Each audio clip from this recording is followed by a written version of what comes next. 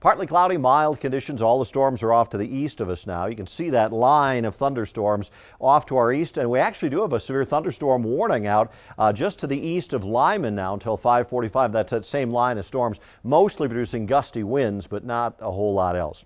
As far as the highs today, we hit 73. 44 was the low. Right now in Denver, we're currently at 67 at our studios, 64 at the airport, and the barometer falling 29.89. So the isolated showers and a few storms off to the east, mostly clear by midnight, and by morning we'll just have some high clouds, mild conditions expected. Lows will drop down to about 45 in Denver, out at Lyman 37, 42 at Burlington, 27 at Leadville, 49 out west at Grand Junction. In the mountains, mostly in the 30s, on the plains, mostly in the low 40s. A mild morning under mostly sunny skies. By midday tomorrow, it is just warm and dry.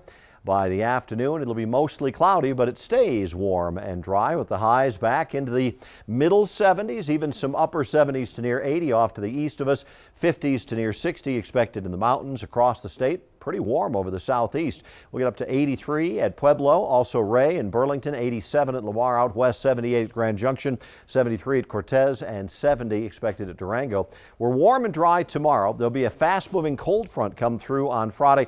Little bit of precipitation, not a whole lot. The winds will increase, but nothing like last Friday. Saturday looks like a nice day, cool and dry. Sunday, another quick little storm coming in, may produce some late day showers, but overall a pretty good day.